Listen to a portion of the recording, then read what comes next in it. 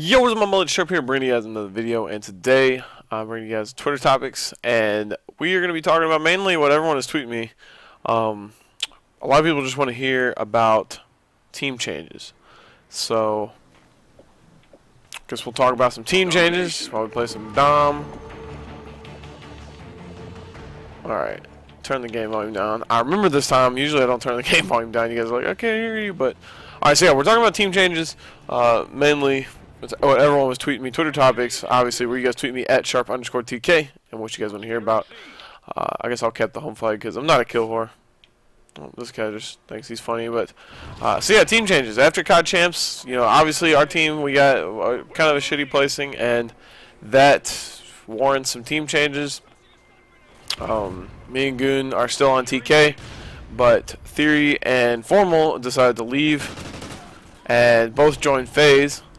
FaZe Black being the new FaZe that was created, and Theory, oh my god, I was playing Xbox 360 all day. That's my excuse. What's yours? But anyway, that guy's using a shotgun I've never seen before. Theory joined FaZe Red in place of Proofy, so it is now Theory, JCap, Classic, and Replays, and then FaZe Black was formed when Proofy left FaZe Red. He formed FaZe Black, and that is now Proofy, Formal, Saints, and Censor. And now you see Saints and Censor, they left Strictly Business. I don't know what's going to happen with the Strictly Business organization. We played the 2K last night with Apathy. It was me, Apathy, Methods, and Goonjar. And we actually won with Apathy. And a lot of you guys were saying, you know, tweeting me, telling me that we should pick up Apathy. The problem about Apathy is he's going on a cruise for UMG. He's going on a cruise for UMG, and he won't be able to play there at that event. So that's the next event at Niagara, and if we wanted to pick him up, we'd kind of have to decide, you know, how much that event really means to us.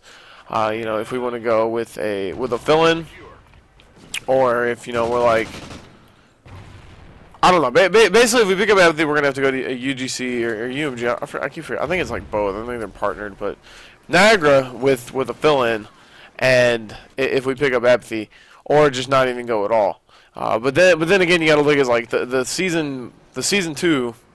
The roster locks like 3 days after PAX, so we got to get our roster ready for the next season of MLG. And I don't know. Got a lot of decisions to make. Dito's a free agent. Apathy's a free agent. We were scrimming with Parasite, but I don't think he can leave Curse. So he's kind of bound to Curse. A lot of you guys wanted me to talk about that, with him being stuck on that team. And really, I don't know. There's not really too many people to team with. You know, we were kind of one of his. I think he was kind of hoping to get Formal and Saints or someone, you know, after COD champs, but that didn't happen with that team forming FaZe Black, and so he's kind of stuck without a roster. And you know, we were really one of the only options. But we're not. I don't plan on leaving TK and going to Curse, so. That just didn't work out there. But anyway, that's pretty much all the roster changes. As far as, you know, Cole, same team, Envy, same team, Optic, same team. And now a lot of people talk about, oh, Imbos needs to be dropped, or Nade Shot still needs to be dropped, but it would just be stupid for any of those teams to make roster changes. I think it was stupid for Strictly Business to make roster changes, and I actually kind of feel bad for the owners of the team. And I think I tweeted that, and people were tweeting me like, it's a business, get over it, bitch.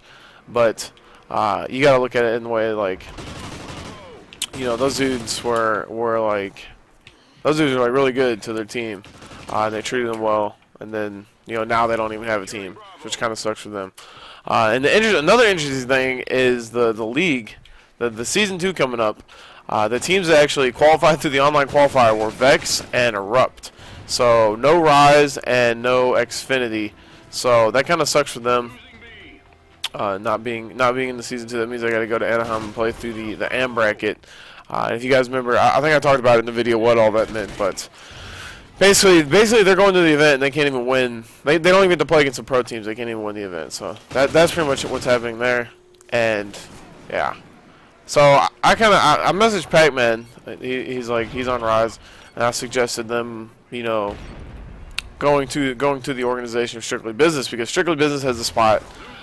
Curse has 3 spots, so the LV spot, you know, Parasite's gonna pick up a team. I don't know. He could pick up the Xfinity dudes or something. I don't know what he's gonna do. But anyway, CrsLV has a spot. Strictly Business has a spot. But the interesting thing to me is FaZe only has 1 spot. They have and they have FaZe Red and FaZe Black. So my question is, which one of those FaZe teams gets that spot?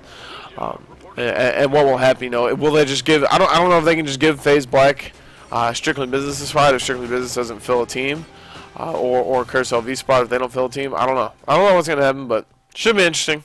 Those are all the roster changes. If you guys have any questions, you guys can leave them down in the comments. I made it to 51,000 subs in like a matter of days, so that's pretty cool. But be sure to give this video a like and subscribe if you're not subscribed. And also today I'm gonna go through the comments on my Scuff giveaway video and pick a winner from that. So thank you guys for watching. As always, this is your boy Sharp. I'm out. Peace.